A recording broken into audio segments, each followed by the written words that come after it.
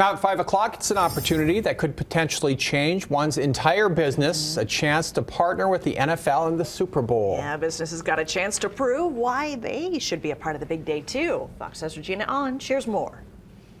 Next February, Super Bowl 58 will reign over Las Vegas. With the excitement brewing, Tuesday was pitch day for hopeful businesses to be chosen to take part in what's going to be a momentous day. We are kind of in the final stretches of our application process. The application is already closed, but these suppliers have turned in a rather in-depth application about what their business does, who they are. David Waymer is a program specialist with NFL Business Connect, and he says he's excited to see what these businesses have to offer. Our team has spent the last, 4 or 5 months just combing through all of those applications that we've gotten from Las Vegas suppliers, picking out the best of the best. From flowers to photography, of course, food and catering, more than 600 suppliers applied. But the selection will be narrowed down. We are specifically looking for diverse-owned businesses.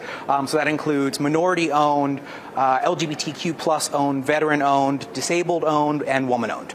Waymer says diversity and inclusion is the cornerstone of their program called Inspire Change, a social justice initiative brought forth by the NFL. Andrea Hooper is the owner of Till Death Do Us Party. Till Death Do Us Party is a creative powerhouse here in Las Vegas, and we curate events and experiences. Hooper started her business 3 years ago as an event curator. If we get a contract, if we're part of this, we will be able to bring the feel of Vegas to life here. I've been in Vegas for 15 years. I've been in downtown for 10 of those years. And I really feel like we're a big community, and I want others to really see that. Businesses chosen Tuesday will be a part of a group that will be picked to be a part of the Super Bowl with a contract. That decision will come April 17th. Regina On, Fox 5 News, Local, Las Vegas.